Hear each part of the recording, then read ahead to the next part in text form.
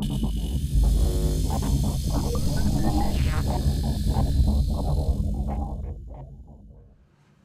to the TAOUTDOORS fishing show. In this episode we're going to be taking you predator hunting. Where are we going to go? Oldbury Hill Lake, Dorking in Surrey. Mike's coming with me, and what species are we going to be catching? Well, it's going to have teeth, obviously it's going to have fins, of course it's going to have fins. What tackle are we going to use? You never know in the TAOUTDOORS fishing show, it could be something like this.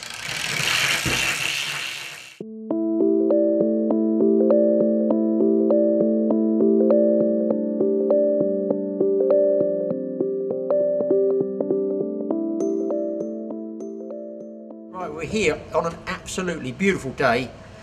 I don't know if they call it late autumn or early winter, but we're on the balcony here. They've got a nice cafe here if you want to come and have anything to eat or drink halfway through the day, and that's what we're going to do, but not before I've had a little chat and got some information from Mike Goddo. Mike now works in the administration side of Oldbury Hill Fisheries, up in the offices, but he's worked in the tackle shop, and more important, he goes fishing. Now we need some tips. Tell us a little bit more about this, what this fishery is really about in terms of predator fishing. Yeah, well, as I say, we pride ourselves on sort of being probably the premier zander fishery in the country. I mean, there's not that many day-ticking lakes that have zander in, so we try and promote that. And we've got some big ones in here. As I was telling you earlier, some of the ones that got moved over from our specimen carp lake, grown on in there up to sort of 17 pounds, and they're in here now. Wow, that's a big fish. That is a big fish. Yeah. But yeah, as I say, the average size is probably around 5-6 pounds, and there's some big shoals of zander and a fair few pikes still in there as well. So now, years ago, I knew it basically as a pike fishery. Yeah. I didn't do a lot of fishing. I maybe did a couple of stories for some of the angling papers years and years ago. I remember fishing down by that Isle of a Pike. I think we had a couple of, medium-sized pike, but it was a sort of premier pike fishery. Then they had the zander come in. Now it's changed a bit now. Just tell us why that is. There seems to be a little bit more colour in the water. Yeah, there's so many fish in it now these days, carp, bream, everything. And what they've done is they've stirred up the water a lot more, made it a lot more cloudy. And it sort of suited the zander a bit more than the pikes. They've sort of out-competed them a little bit. I mean, there's still pike in here, but the zander, they do so well in coloured water and at night and stuff like that. They've got such big eyes, they hunt a lot more effectively, and they've sort of out-competed the pike, really. Now, today we've got a blazing blue sky, which is absolutely fabulous for photography, but it sounds like it's not going to be great. The zander are going to be down there with a pair of Ray-Bans on, aren't they? They're going to need a pair of sunglasses. So, is it a low-light condition type of fish in here? Tell us a bit about that. Generally, you do daylight that today is not ideal, but that's not to say they won't come out. But sort of clouded over is the best chance for a fish, or as it's getting dark. As I said, they are sort of nocturnal fish, really, zander. So as it's coming into dark, that'll be your best time for having a few, hopefully. So it's worth, if anglers do come in for the day, you don't have to write it off. You can still pick up maybe a pike or a zander, but you're saying definitely hang on for that last couple of hours. The last couple of hours is definitely the best time. I mean, some people come here and blank all day and then they have a big hit of fish just before they're leaving. So don't get too despondent if you're not catching in the day. Now he's used that word that I love to hear, but it makes me quake. A big hit of fish. So you're talking of more than one zander? You get more than one run? I mean, well, as I was saying to you earlier, I did a day the other day, and we were only here for 2.5 hours, and we had 4 fish each. And really? The person I was fishing with, Josh, he had 2 double takes. So as it was getting dark, both his rods were going off at the same time. Is that right? So one assumes there's some form of, do they hunt in a shoal, the zander? Yeah. Well, the smaller ones especially, they are a shoal fish. So there's big groups of them that move around. And so, like I say, you can get hits pretty quickly of multiple fish on different rods. Really? The bigger fish tend to sort of hold off the main shoal a little bit, but generally they all sort of hang around together. Now, it's big water. I don't know how many acres here, and you've got islands, you've got features out there. Probably as far as I want to cast anyway. Do you need to cast out? Is it like carp fishing where you go for the ends of the islands, or do they come in? I mean, the zander, they come in fairly close. I mean, especially around the boathouse, around here, the deeper water, they do like it around here. That's not to say you won't catch further down the bay or down up the jungle, but I mean, all you want to be doing really is underarm flicking it, a couple of rod lengths out, that's all you need to do. Is that all really? Yeah. Now run us through what the sort of standard zander rig. What would you fish here? Starting from the hook end really. I mean, you can either use hair rigs. We sell all the rigs in the shop. That's these guys, in case you want to have a look like that. You just show them those. We've got single hook rigs. Hair rigs. No trebles here? No trebles, single hooks only. We do a double single hook rig. Yes. But I mean, all you really need for the Zander, especially using sort of small chunks of fish, about this big, not big. Oh, really? Not whole fish, not like a whole sardine fry. I mean, compared to a pike, Zander have got quite small mouths, and they can be finicky feeders. So I mean, all you really need is sort of roach head, a little chunk of mackerel, just something small. Yeah. Size 6, size 8 hooks, a good place to start. Now you've got these rigs here just so people can. That's just an example of the rigs. Pick up on the camera there. This shows you the exact rig. So I haven't got rigs like this, so much easier really, guys, just to come in the tackle shop and get the rig, because you know the fish are looked after here, and that's what it's for, isn't that's it, the really? main aspects for the fish welfare. That's why we sort of operate single barbless hooks only. Yeah. Because especially at this time of year when the water's still fairly mild, they can swallow the baits pretty quickly. So I've heard that before, that in the mild weather, you know, they're a lot more active and they sort of picking up baits and moving and swallowing. So basically, you just want to be instant strike. You do get the odd drop fish, but we'd rather have that than deep hook fish. Deep hook with the treble you can't get out. Exactly. Now just run us through these. This top rig here. So what's that consist of? That's the single hook rig. So basically, it's from a swivel, crimped onto a length of wire down to, I think that was a size 6, but we do size 4, 6, and 8 in the shop. Yeah.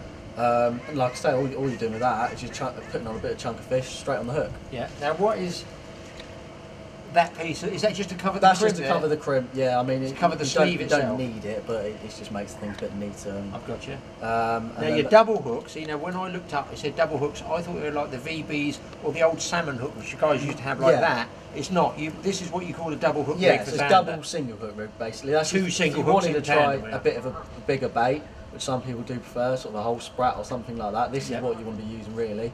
Yep.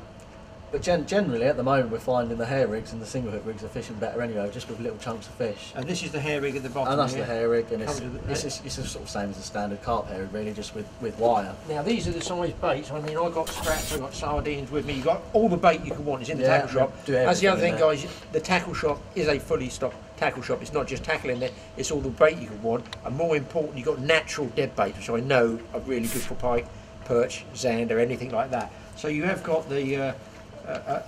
What these be roach or rudd? Would they be roach? Roach, are they? Yeah. And all you need to do with them at the moment, we're finding, as I say, they're small roach anyway. But people have been doing is using little head sections, little tail sections. Probably get 4 baits out of those roach. 4 baits out of that? Yeah, or maybe 3. But yeah, no, and all you're doing is just hooking it straight on there and casting it out. So would you hook them through the eyes or something if you're using the head? Do you need to elasticate them on or not? You don't just need hook to, them once and fire them out? As I say, most people aren't casting that far out anyway. I mean, as long as it's through the eyes or through the lips, just a little underarm flick out, and it should be fine. And that's it. Yeah. Other species I see, it's got smelt, trout, lamprey section. Yeah, and we've a mini pike pack. What is that? That's just a variety of baits. I mean, they come with mackerel, sprats, roach, I think blueies as well. So blueies, yeah. Use those sea fishing. Yeah. So it just gives you something different to try on the day. Okay. I mean, at the moment, roach is the best bait. Early season does seem to do well. Yes. And then as they get fished for, they seem to wise up a little bit, and that's when you sort of see dead baits come into play. Yeah. And trying something different on the day. Oh, that's good. I wonder, there should be a bait here that we definitely, all anglers should want to see in here, that the Zander are eating. Crayfish, American signal crayfish. It would be nice if they ate their way through Britain's crayfish stocks. That would help everybody, I think. So all these packs are the same ones, I guess. They're roach. Now, the other thing, I don't even remember if I've been to the Norfolk Broads up there once. I can't even remember if I caught a Zander up there. If I did, it was tiny, £1 or something like that, 2 pounds pike fishing. So it's new for me. So the Zander #1 for me is going to be a PB. Mike, our cameraman behind the camera, is definitely up for Zander, aren't you, Mike? Yeah, definitely, yeah. So they could have 2 PBs here. But the thing I see is, obviously, I look at the photographs in the press. They don't have a big jaw, do they? No. So how should one swallow a bait? What's the deal? You can't just open his jaws up like a pike. Well, they're different to pike in the fact that you, for a start, you can't chin them out or put any weight on the gills like you would see some people with the pike. They put their hand under the gill plate and lift them up. To unhook them, you put your finger in the gill and just sort of tease the mouth open. Like I say, not putting any weight on the fish. Yes. And then because it might tear, I guess. Yeah, exactly. And then with a long pair of forceps, such as these, I mean, you do want long ones just in case they do swallow it down. Because I mean, you see the size of these rigs, especially the big ones, they can take them down quite far.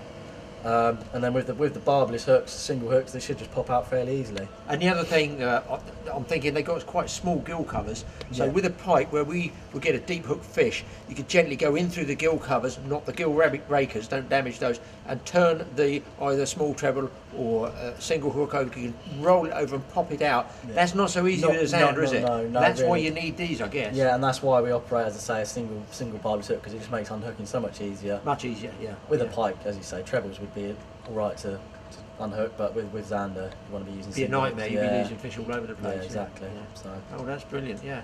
So we know where to go. We move swims. We tried a little bit of boat fishing earlier on, and we think we're going to set up now for just sitting on the bank. There's not really much benefit of going in the boat for sand. Do you think bank fishing is as good? Yeah, bank fishing. I mean, most of the fish come out on the bank. Boat fishing just makes for an enjoyable day out. Really, that's the main advantage to it. Although the area up the top of the lake, the jungle, which isn't accessible from the bank, that's the only advantage really of the boats. Yes. So, I mean, you can get up there where the fish aren't being pressured from the bank. Any no fishing zones around here? I can see the island there. Is there anywhere you? No, is it like a bird area or something? No, it's all open for fishing. As I say, basically it's just the jungle. Yeah. The pegs don't actually stretch all the way up there, so you can get up there in the boat. You can still fish up there. When you say jungle, is it Snag City? Are we talking in the margins or what? No, it's mainly marginal trees, branches. So you can lose gear. So watch out for your gear. Yeah, exactly. Now you mentioned earlier on. Obviously, I've got carp rod, pike rods, that sort of thing. We don't go for overkill, big, heavy carp rods. No. But what are you saying we could use here? Well, you mentioned like a sort of Avon barbel type rod. Yeah, Avon barbel type rod's all you need, really. Sort of main line, sort of 8 to 12 pounds, something like that. Yeah. You don't want anything carp rods because it's just too stiff and you're bumping out fish. You get no. Oh, you can bump the fish off, I guess. Yes. Yeah, exactly. Because the softer Avon barbel type rods, because they do when you'll notice if you catch a few, they bump their head. Yes. Quite aggressively. Oh, really? And you can feel it on the rod tip. So with a softer action rod, it takes up those lunges a bit better and keeps the hooks in. And would that be a tip for anybody using braid? Because braid, you're going to get that shock. Yeah, if you have a stiff rod, you might lose the fish. Yeah, so exactly. Better off with soft rod and just regular nylon line. No, you give it a bit of stretch. Yeah, exactly. Well, we'll give it a go. Mike, thanks very much for that. That's right, no worries. Next thing is for you not to tell us about the tackle. Let's get some sausage sandwiches or something out of this cafe. They've got a very nice boathouse down right by the side of the cafe. What better place to have a boathouse? You can eat before you go out or when you come back. They're nice punts and they come with a nice paddle, not oars. When I first saw it, I thought that's going to be difficult, but actually they're pretty good, those hand paddles. They're like the sort of old-fashioned canoe paddles with a grip. Now down the bottom end of the lake, they've got what they call the jungle area. That supposedly is a good area, but we were going to concentrate on just going around the island. There, as you can see, is the cafe, nice little food place. There's good stages all the way around the lakes. You can pleasure fish there. You don't have to Zander fish. You don't have to do anything there. You can just sit and fish for what you want. Bream, roach, anything, tench, you can fish for what you want. We went out, Mike got the anchor down, we were ready for action, and will we catch something in this bright sunshine or not? Fish on, Mike, fish on. So Dad just tells me, I'll just take that rod there and give it a twitch. Nice and smooth, nice and smooth, nice and smooth. We don't know what it is. I don't know what it is. I don't think it's huge because it's kicking a lot, but... Just keep the pressure on him. Where's the net? Because we've got nothing organised. We're doing the echo sound. He's already here. I want to see what it is. I don't know what it is. There's the float, guys. There's the float. Something's definitely on there. What is this fish? Mine's not a decent Could it be a Z? Well, not that easy, surely. Oh, give me the... I've got no net. Hang on, guys. Mike is on to his first head. It's going to be a PB, nice and smooth. It's just to prove it. I just saw a flash of it then. That's all I saw. I saw his eye then. Slowly.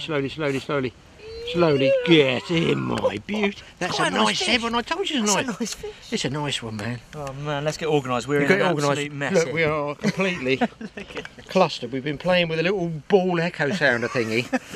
And I said to Mike, here's the ball echo thingy. Oh, I just trod on it. Oh no. It's 160 pound step. Look at this fish.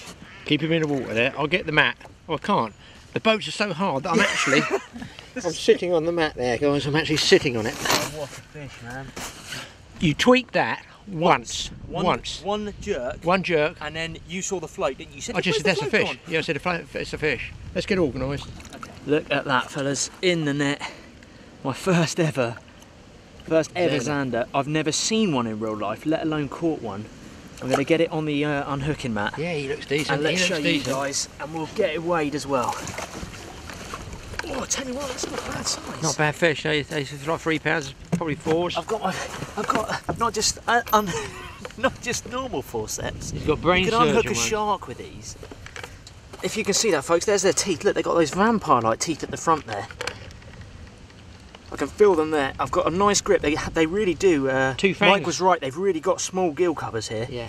And I can see. I'm so glad we got those single hooks, because literally, there we go. Look. Hook straight out, easy. You can see why they do single hooks here at Old Berry Hill. But let's put that out the way, out of the net, and let's check this out.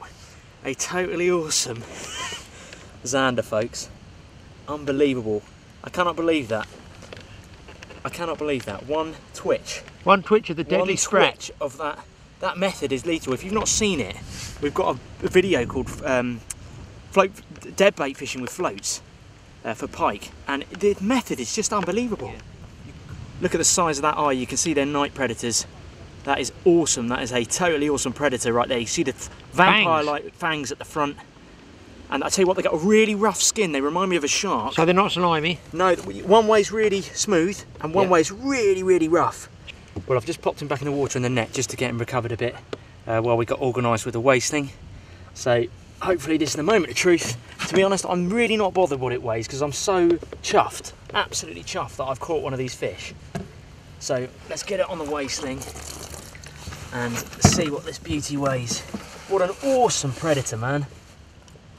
Moment of truth, fellas. We are clear and we're looking at £5 5 ounce. Really? That's not bad. Absolutely made up with that. £5 5 ounce. 5. That is awesome. Let's have one last look at it quickly and then we'll get it back. What a beauty. The vampire jaws on it, man. Vampire fish. Absolutely, vampire It's fish. They do evil. call it the vampire fish. How awesome's that? Look at those teeth, man. I like his fin. Yeah, The that old dorsal. here. That dorsal, if you get it out of Ow, it's spiky too. Yeah, huge dorsal. Right, let's get it back. Hang on then. Hang on. Well, there you go, folks. What a totally awesome fish. Easily the coolest bit of day's fishing I've had, and we've only been out an hour on the boat. I was casting this little, it's called Deeper, and it's a little sonar. I was casting this out. It's a castable sonar. It's a really cool bit of kit. And I worked it on the app on my phone. You can see the depth, and we were just casting it around. It's relatively featureless out here. It's just flat. We're in the kind of shallow end of the lake. It's only 1.5 meters deep. I thought, oh, do you know what? I'll just cast it in the snags just there. And I cast it probably 3 feet away from the bank, and it was giving me a depth reading of about a meter, pretty much a meter. But the brilliant thing about it is, it gives you the kind of composition of the lake bottom. And most of this was all silt. And then when I cast it over there, there was a good foot depth of weed, probably, I don't know, Canadian pondweed, something like that. I don't know what weed it was. And so Dad had the idea. He took, well, let's chuck a sprat over there. So he chucked the sprat over there with the float, set at 1 meter's depth. And he said, give that rod a tweak. So I just tweaked it once, and the float just went boom under. So it must have either just landed on that fish's head, and he's just seen that flash of that sprat and absolutely nailed it. And they tell you what, they put up a pretty decent fight. Lots of head thrashing. And I'm really glad we had those single hooks. But thanks to Mike Goddard in the tackle shop, because he did tell us about this sort of fishing, and he said, make sure that if you catch one, get a rod out quickly, because the chances are they're shellfish and you might get another fish. So what are we going to do? We're going to chuck one right around these edge of these snags here. So let's get a rod out. I'm always drawn to twitching that float for generally pike.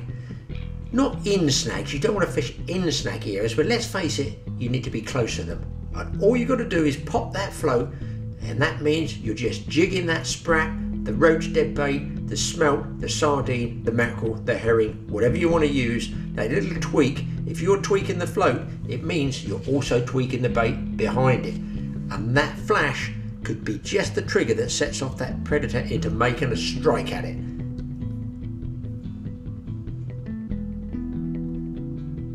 And I'm wondering, on my first ever Zander trip here, if they don't like bright sunlight, what about that shadow line running along there? Would they not be in there if they don't like bright, open, bright blue sky conditions? Maybe it'd be worth fishing in those dark shadow lines. Maybe around the other side of an island. Maybe where the sun doesn't come out and hit the water. Those zander can certainly get your brain thinking, there's no question of that. And look at the setting of Old Berry Hill Lake. And there, is it my house? No, it's not, but it could be. It could be, I'll have the right hand one, Mike has the left hand one. We'll put the wife in the middle.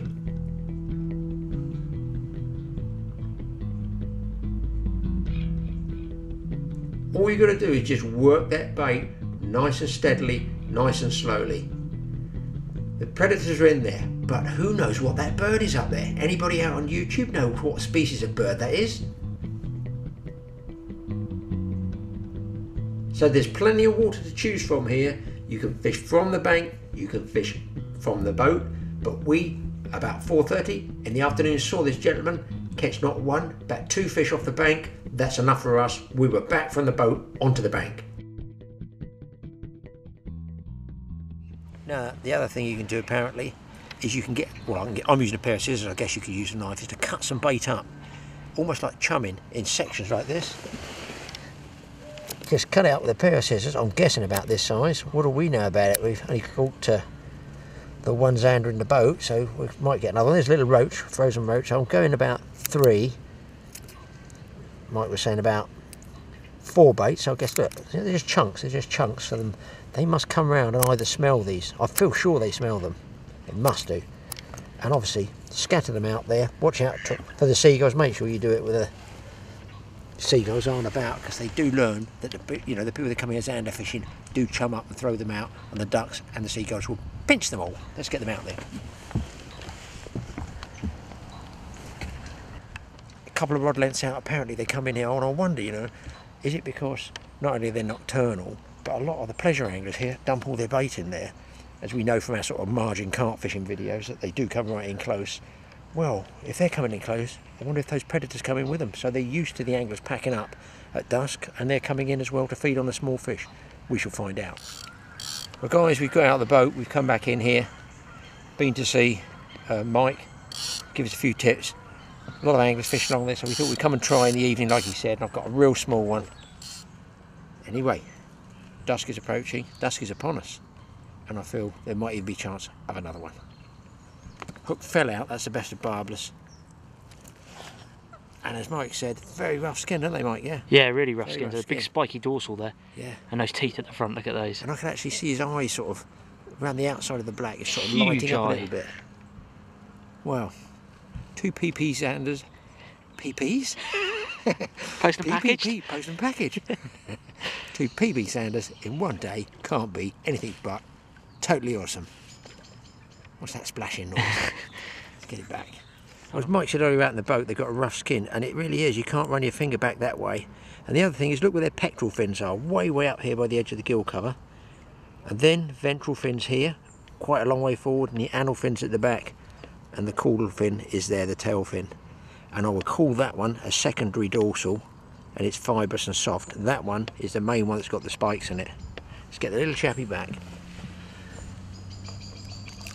There he goes, yes sirree. Well, nothing more to say except let's get another bait out. I'm on one of my big rods, and I tell you what, look, I'm getting something. It's really he's a head shake. And that's braid and stiff rod, so be careful, because so he said they could be a bigger fish. But yeah, but he said they shake, don't they? Look at that reel. He's still pulling it out, and that's on a stiff drag. So this fish, and he really went for it. I'm on a stiff rod here, and 25-pound braid. Holy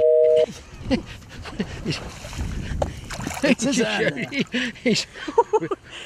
He didn't put the battery out. He nearly came on the fucking dock. He's from up the It's top. like a bull shark in Florida when I was with Dad. I wonder what the bloody hell that was. Yes, it's a zander. It's a nice one. Look at that eye. Glowing in the dark there, yeah. This is a better fish, I think. This might be. I think he's about the same size, huh? Look at that eye though. Big old eye on it. Well, having caught that fish, you'd think my son would let me go in his swim. No way. No sooner as he netted that one, he's hooked up yet again.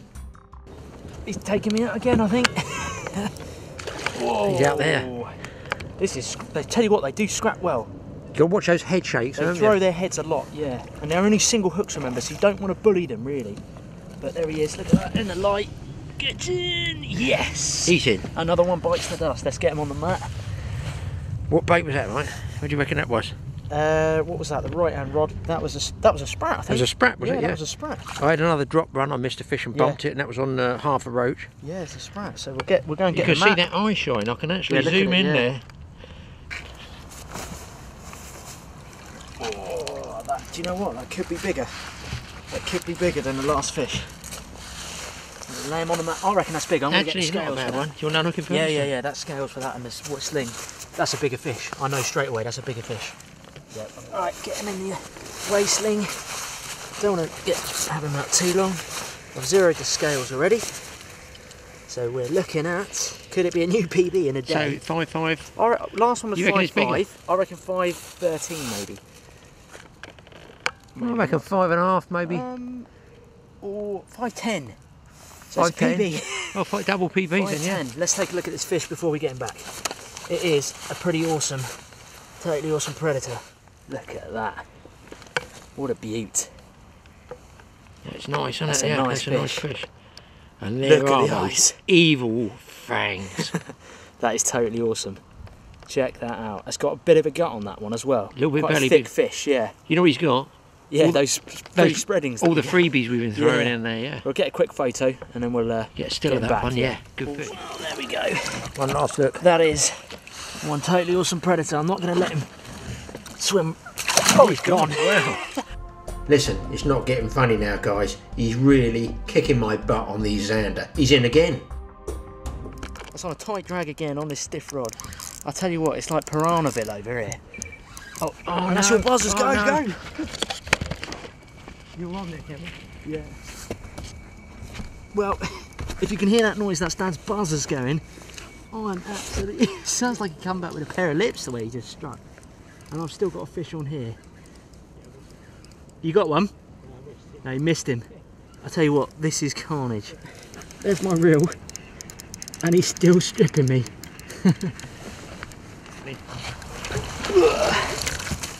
It's another ZANDER. Look at that. Little bars of silver, these fish. I can just see the bend of the hook now. And it's out. Oh, and I'll have my bait back, please, mate. It's not a specimen. But I tell you what, that's ZANDER, what, number 4? Yep. Number 4, and we've had 3 in about half an hour. Yeah. It is totally awesome fishing. Look at those vampire fangs. That's why they call them the vampire fish, I believe. They are totally awesome. Let's get it back. Get that bait straight out there. Well, we've had a good sort of 7 ZANDER now, and it's gone a bit quiet. But I had a little look in the margins with my head torch, and come and have a look what I've seen. Just down here, I can see the tail just there, and look at him. See if we can get on it. It's just there, Under the leaves. sitting in the margins.